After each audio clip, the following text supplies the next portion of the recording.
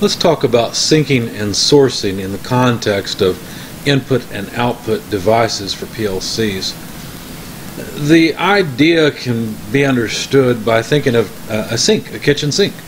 So the source of the water, or the source of the current, is the spigot at the top, and then the sink is where the current returns to. It's where it flows out of. And so if you just keep this analogy in mind, you can understand the idea behind syncing and sourcing, the concept, and what it means. Now, we always talk about conventional current flow because in actual electrical flow, the electrons flow from lower potential up to higher potential, if you want to think about it that way.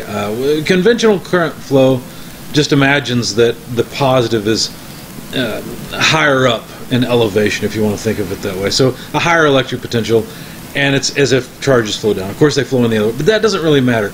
All that matters is that the sink side is the negative side, and the source side is the positive side, or what we'd consider to be hot. In terms of AC instead of DC, the sink would be neutral, and hot would be the source.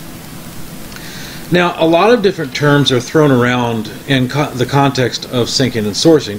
One of them is PNP versus NPN. These are just different names for essentially the same thing. Now, what do I mean? Well, PNP and NPN refers to the type of transistor, and these two transistors are sort of opposites of one another, and the way they're set up, because of the way that they work, typically a PNP transistor provides connection to the positive side of the supply, whereas an NPN provides connection to the negative, or the common side, or ground. And basically they operate as a switch where they're either on or off. They're either an infinite resistance or a zero resistance, essentially. And of course, all you really do is just apply a current to the base of the transistor, and that's what turns the transistor on, or if you don't apply it, it turns it off. But the idea is that you're really just trying to use a transistor as a switch. Instead of having a mechanical switch that can wear out and that a human being has to turn, maybe it'd be nice to have a piece of circuitry, like a transistor, that could turn a load on and off. And so you'll notice how in the left-hand figure, the PNP transistor is connected always to the positive supply, whereas the load is always connected to ground. And when the PNP transistor is on, power can flow through the transistor to the load and then on to ground, considering conventional current flow.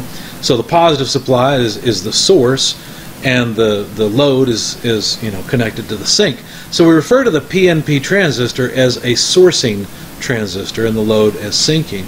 Then in the opposite case for the NPN transistor. Now, you may not be familiar with transistors, but there's an easy trick to remembering which one is NPN and PNP. A little more detail on this. Instead of just saying a generic load, maybe the load is a light emitting diode. Okay, so the first new figure we have on the right shows a light emitting diode connected to TR1, and you'll notice that TR1 has an arrow pointing outward, so it actually matches and provides current, or provides connection to the 0 volts, the common rail. And so it's a switch that can turn on and off this LED by simply either providing connection to ground or lifting the connection away from ground. So they're sort of backwards to what I have on the left-hand side. So the upper one matches the one on the right, and then the one that's lower on the extreme right matches the case all the way on the left. But it's a PNP transistor that provides either connection or no connection to the positive terminal, to VCC. So it either allows current to flow through it by actually providing connection to VCC, or it essentially provides infinite resistance to VCC. And when it does that, then the LED that it's driving is off. But when it provides the connection, then it's on. So again, these PNP and NPN. PNP provides connection to positive, or to source. NPN provides connection to the sink. So if we go back all the way to the left-hand figure, then the transistor is a sourcing transistor because it's providing connection to the source.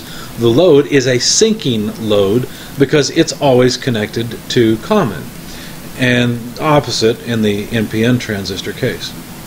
So how do you tell the difference? Well, there's a little trick I learned way back in high school, and once you hear this, you probably won't forget it. I've remembered it ever since I first read it. NPN, if you think of not pointing inward, NPN, well, sure enough, there's an arrow pointing outward, right? It's not pointed towards the base, whereas a PNP is a pointing in pointer. Okay, if you just remember it that way, I don't know, it may not work for you, it worked for me. So not pointing inward, NPN, pointing in pointer. Now that's not really what it stands for. The positive, the P and N refer to positive and negative. It's a type of doping that's added to the semiconductor to change the characteristics of the semiconductor. But just to remember which one's which and which schematic symbol needs an arrow pointing towards the base and which one has an arrow coming out of it, well, not pointing inward, NPN, and pointing in pointer help me remember it. And I can always figure it out just by thinking of that little trick. Here's an application where several different transistors are used, and this is actually an H-bridge. An H-bridge is a device that's used for driving a DC motor in two different directions where you can turn it on and off with electrical signals rather than having to take the motor wires and unplug them and turn them around, for example. You can also typically pulse the transistors on and off using something called pulse width modulation and give the motor an average lower voltage and make it go at a lower speed. So there's a lot that can be done with an H-bridge, but these are very common in robotics and other applications where you need to be able to drive a motor forward and backward equally well. Now, it's called an H-bridge because it kind of looks like an H. If you look at the center section where the round M, which stands for the motor that's in the center, that looks like that. It's the horizontal bar of an H, and then the two closest transistors, or the four closest transistors to the motor, provide sort of the upright structure of the H, and that's why it's called an H-bridge. Now what you'll notice is that there are two upper transistors that are close to the motor, and the pointers point inward, so not pointing inward. No, these do point in. So this is a pointing in pointer. These two TIP32 transistors are in fact PNP type transistors. Notice that they are providing connection to the positive supply, the 9 to 12 volt supply. Now you wouldn't have both of these on at the same time, because if you had both of them on, then both sides of the motor are tied to the positive rail and the motor won't turn. So the idea is to have one of the tip 32 transistors on, and then you'll notice there's some tip 31 transistors, and those are both NPN, not pointing inward transistors. And again, you wouldn't want both of the tip 31s on, you'd want one or the other on the opposite side to the transistor, the NPN that you've got on. And that way, let's say you had the upper left tip 32 on, well then power could flow from positive through that transistor, through the motor, and then the lower right tip 31 on, power could then continue on its way through that transistor down to common. And that would complete the circuit and make the motor turn in one direction. On the other hand, if the opposite set was on, the right hand tip 32 upper and the lower left tip 31, if those two were basically making contact, then the positive pole would go through tip 32. You could think of the transistors as being a switch, just a wire there, go through the motor to the left and then down through the lower left transistor to ground. Now you might not understand this because so far I've talked about power as if it's just flowing up and down straight through the transistor, and you might say, well, wait a second, there are three connections here. There's something going on off horizontally. Well, the horizontal connection is always a base, and that's not the main flow of power. That's really, you can think of that as the control. If you allow the base to go positive or negative in voltage, then you can turn the transistor on and off. So don't think of power as flowing through the base, through the horizontal wire, but only flowing through the vertical wires. Although that's not exactly true. For our purposes, it's close enough. The base is just the control. It's kind of like the switch, if you will. But the bulk of the current and the power flows, vertically through each of these transistors. And so you might wonder, well, I see a couple more transistors, and if you notice, those transistors have not pointing inward pointers, and so they are NPN transistors. And you might wonder, well, what do they do? Well, the purpose of these transistors, you might notice, they connect the bases of upper right, lower left transistors together, or upper left, lower right. And basically, these are the transistors that you turn on to cause two transistors to come on and therefore power to go one way through the motor. So you'd never turn on both transistors. The 2N2222s, you would never turn on both. That would be a terrible idea, because if you did that, then both the tip 31s and tip 32s would come on, and power would just flow straight through them to ground, and it'd be too much current and it would blow up the transistor. Now, you might also wonder what the diodes are for, the BYW29s. Those are called overrunning diodes or freewheeling diodes. They're not really relevant to our discussion, but the point is that the motor acts as an inductor. If you don't have those, then when you try to shut off a transistor, the motor will develop a very large electric potential that can actually arc across the internals of the transistor and destroy the transistor. So they're protection diodes, really. They protect the transistor from the motor. So you would never have on A and B going to the 2N222 2222 transistors. You never have both A and B on at the same time. So you see the truth table down at the bottom where if neither of those transistors are on, then no transistors conduct and the motor just stops. If you have one on and not the other, then the motor will go in forward. Switch it around, the motor will go in reverse, and then never have both on. So this is an application of PNP and NPN transistors. And of course there's the note there that both A and B high will short circuit the bridge. Now most bridges don't actually allow this. Most of them have an inversion gate, so you don't actually have access to both A and B. You send either a true or false to one pin on the gate, and that will turn on one or the other. And you might wonder how you turn it off. Well, there are ways. There are other pins typically on an H bridge that you can control whether the motor's on or off. But anyway, this is just an application. This is not an output module for a PLC or anything. It's just an application of PNP and NPN transistors. And the key is to remember NPN is not pointing inward, PNP is pointing in pointer. And the way I remember which one connects to the source and the sink, I know that positive is the source. So PNP, well, P is the first letter, so that makes me think of positive. So PNP connects to positive, whereas NPN connects to negative or ground or common, whatever you want to call it. There's differences between those, obviously, but a lot of times those terms are unfortunately used interchangeably. So NPN provides connection. It is a syncing thing. It provides connection to ground. PNP provides connection to positive or to the source. Now these types of transistors are only used in DC for the purposes we're talking about. If you had AC, then you have to think of positive as the hot wire, whereas you think of the common as the neutral. Now, considering just a regular DC input, because DC inputs are actually a lot more common than AC. There are AC control signals. Some of this discussion is somewhat moot if we're talking about an AC signal, but DC is so common it's worth talking about. If we have a setup like you see here, where, remember, we have to have some external source. So we've got V positive, V negative. This is for field power for our motor start switch, let's say. Okay, so it's just a simple switch that makes contact or not. And we've got a PLC input module. Well, we have to provide field power, so something's going to have to always connect to the PLC input module. And then the other side of the power supply has to go to the switch, so the switch can either close the circuit and allow the current to flow so that the PLC knows that input is on, or not, to lift it. So let's say that we set it up so that the positive, the source, is connected to the PLC input module, therefore the module is sourcing, and then negative, or ground, or common, goes to the switch, and therefore the switch is a syncing device. It would be a syncing sensor, essentially, because even though it's a button, it's a switch, it's a sense type device. Now, if the positive voltage supply gets shorted to ground, no big deal. That's just a load on the power supply. There will be a fuse somewhere that blows, or the power supply should have protection and shut itself down.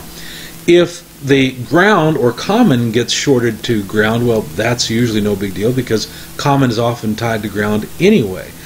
But the wire that goes between that switch and the actual input to the PLC can be quite a long wire. Now, often it's protected by conduit, but it would go from typically you'd have a control panel on the machine with start and stop buttons and so forth. But the PLC doesn't sit right there most of the time. It's often remote from that start button.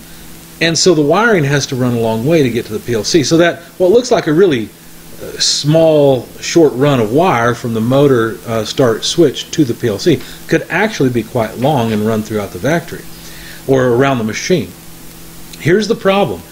If somehow that wire gets grounded, say that somebody's driving a forklift and they drive the tines right into the conduit and smash the wires, well, basically they're going to essentially provide a connection to ground. If that happens, the PLC won't know the difference between that wire in between being cut and grounded, and the motor start switch being closed, and so it will just start whatever it's supposed to start when that button is pushed.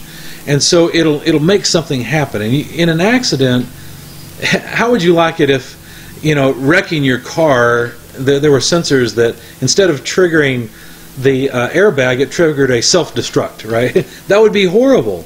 And so you don't want machines to do things in the context of an accident unless it's things that you've intentionally made them and designed them to do. And so here's an example where the PLC can't tell the difference between a user pressing the start button and somebody accidentally cutting a bunch of wires and grounding them out. So it's a really bad idea to have sourcing input slices or sourcing input modules and syncing, or in other words, devices that provide connection to ground, syncing sensors or buttons or switches. So to clarify this and hopefully make it crystal clear, it's as simple as realizing that syncing means it's providing connection to the return path for the current. Sourcing is providing connection to the positive or the hot side.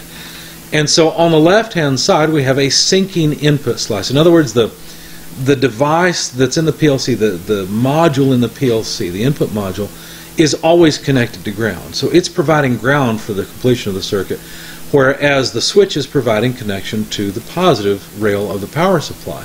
This is a good setup. So the first one on the left is the way you'd want it. The switch is sourcing, the input module is syncing. And that's desirable because think about what happens if the wire between the switch and the syncing input slice gets grounded out. Well, then there's ground on either side of that resistor, which represents the internal sensor for the PLC to realize something's turned on. Well, there's not going to be any current flow because either side of that resistor is at the same potential. On the other hand, the right-hand figure is the type that's typically not preferred. Now, to be fair, there are cases where a sourcing input slice is okay. Some PLCs don't have anything of concern that where you accidentally turn them on, nothing bad would happen. Not all cases, obviously, but that's certainly a possibility. And sometimes you don't have a choice. It's just PNP or sourcing types of input slices are usually a bad idea. It's poor practice. It's something that, yeah, you can break the rule, but you really need to have a good reason for breaking it. So on the right hand side of here we see a switch that is syncing. It's providing connection to ground or the current return, and a sourcing module that has a sourcing, therefore, input slice providing connection to positive. Outputs are similar in that they can be syncing or sourcing. Now some modules are set up so that you can wire them to be either syncing or sourcing. So some input modules, some output modules can be either or, and it's up to you to decide how to wire them. And you would just wire them based on what's best for your particular situation. But if we think about the left-hand side device, we can decide whether we want syncing or sourcing outputs and make some sense of this. So our load is, maybe it's a starter coil for a big motor or something. Okay, that's our load. It's always connected to positive. And then the syncing output slice from the PLC, the syncing output module, therefore, always has connection to ground. Now remember, the PLC has control over whether its outputs are on or off, and all that really is a connection, right? It either provides the connection to ground in this case, or it doesn't. Okay, and we're still on the left-hand figure. So either that switch is going to provide connection to ground or not, depending on what your program decides is needed. Well, think about it again. The wire between the load and the syncing output slice is the vulnerable wire. If that wire gets grounded, which is the most common case because ground is around everywhere, if that wire gets grounded, what would happen? Well, then the load would turn on by itself without the PLC turning on. That's also bad. So the left-hand figure with the syncing output slice and sourcing load is a bad idea. What you really want is what's in the right picture, where the load is connected to the return path for the current, in this case ground, and therefore it's syncing, and the PLC has control over a switch that is sourcing. So the PLC gets to apply the positive lead to the load. And that way, if that wire between what's labeled as the internal switch on the right and the load, if that gets grounded out, then ground just appears on both sides of the load, and the load doesn't come on, so nothing happens. And that way you're pretty sure that you've got control over what actually starts and stops, even in case of something accidentally being grounded out.